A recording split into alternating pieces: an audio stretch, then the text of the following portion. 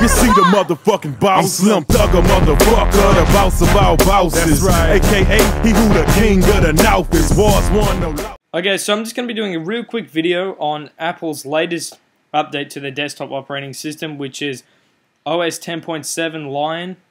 So this is obviously the successor to Snow Leopard. Aesthetically, you could say there has been not a huge deal, but there has been a bit changed. As you can see, just from looking at the dock here, you can see the notifications buttons are different. You know, just general type of things that you can see that are different here. So I'm just going to go through the dock real quick. You got the Finder, nothing's changed. Launchpad, which is brand new. Now basically, you can navigate through all your apps in an iOS.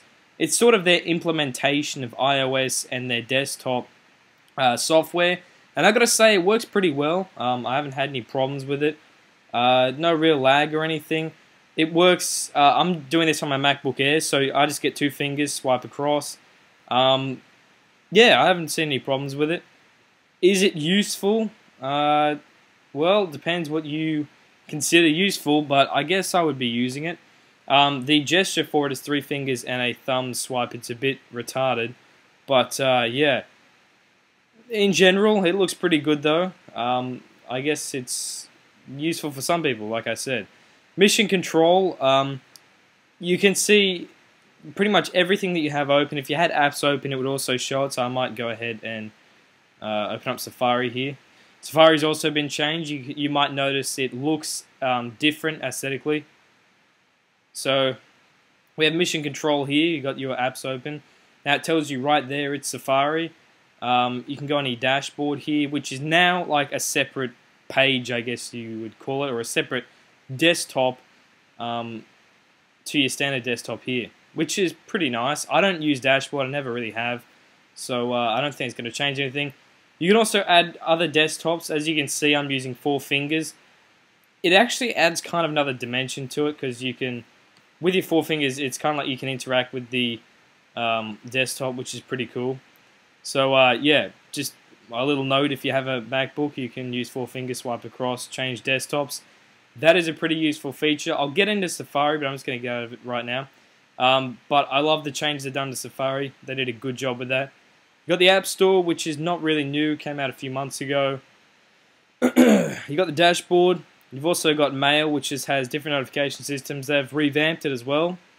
It kind of looks like the iPad's Mail. Google Chrome, that is not included with this, obviously. And I'll just go right through the dock here. And yeah. So if I open up a Finder window here, you can see that you have a scrolling bar, I guess you call it, that disappears temporarily. I guess after you're done scrolling, it'll just disappear. They've revamped the side here. You can resize windows any which way you want. You don't have to have this side dragging thing down here, although you can if you want to.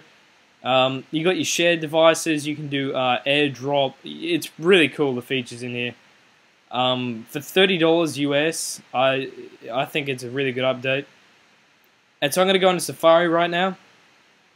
So as I said before, they have changed it, and I love the features that they have put into it. So if and I'm just going to show you this feature really quick, but if I go to, say, just type in news, CNN will probably come up, news.com.au. Okay, so let's say I have to head out the door, but I really want to read this article. I'll just hold Shift and click it, and this is added into my reading list.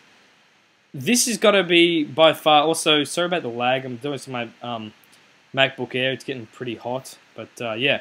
So this has got to be my favorite feature in Safari. This is amazing, because this is what I wanted them to put into it from day one, because you have to open up all the different all different tabs, and it just gets messy. So yeah, that's a pretty nice feature. It's a very small feature, but very needed. So if we go back into the dock here, you'll see iTunes. I don't use it that much. Photo Booth now does full screen HD recording, and apparently you can edit it as well. Again, I don't really use it, so don't really care. And yeah, that's pretty much all that I'm going to show for now, because I don't want to make this run for too long. The login and the lock screen has changed, and they look really good. And up here, you just have your username, which is standard now. And yeah, overall, I think it's a pretty good update. The wallpapers, I forgot to mention, are a bit lackluster of what they normally include. They're a bit pixelated. But yeah, I always look forward to the wallpapers, but a bit of a disappointment. So yeah, overall, really good update. For $30, you can't really complain. So yeah, 250 features. If you want to go and check out all the features that are included, I'll throw a link down there and check out what's new. So hopefully you enjoyed the video. If you enjoyed the video, subscribe for more.